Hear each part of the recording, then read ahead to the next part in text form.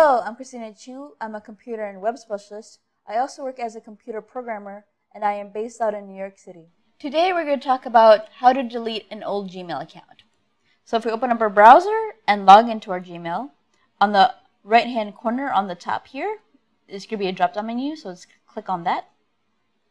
And in the drop-down menu, you should see below your email address an option called Account. So we're going to click on Account. It'll take us to our account settings page. And on the bottom, if you scroll to the bottom of this page, you should see Account Management. And on the bottom of Account Management, you should see an option called Close Account and Delete All Services and Information associated with it. So we're just going to click on that.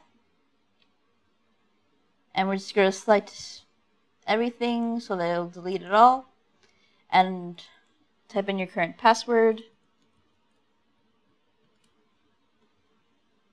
And click on yes, I want to delete my account, and yes, I acknowledge that I'm responsible for any charges incurred due to any pending financial transactions. So click delete Google account, and it says account deleted. So that is how you delete an old Gmail account.